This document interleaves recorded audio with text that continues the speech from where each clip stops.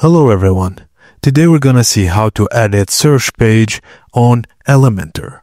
Firstly, go to your WordPress admin dashboard, then navigate to Templates, then Theme Builder. In the Theme Builder panel, click on Search Results.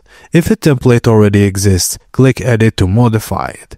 Then click Add New, then the template library will open.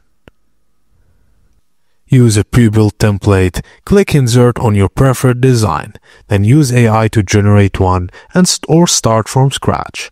The Elementor editor will launch. Design your search results archive layout however you like.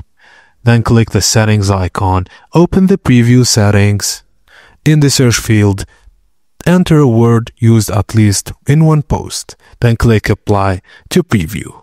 Now click the Publish button and set display condition. Choose Include and Search Results. Then click Save and Close on the bottom left.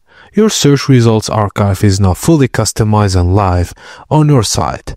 And that's it guys. Thank you for watching and please don't forget to like and subscribe for more.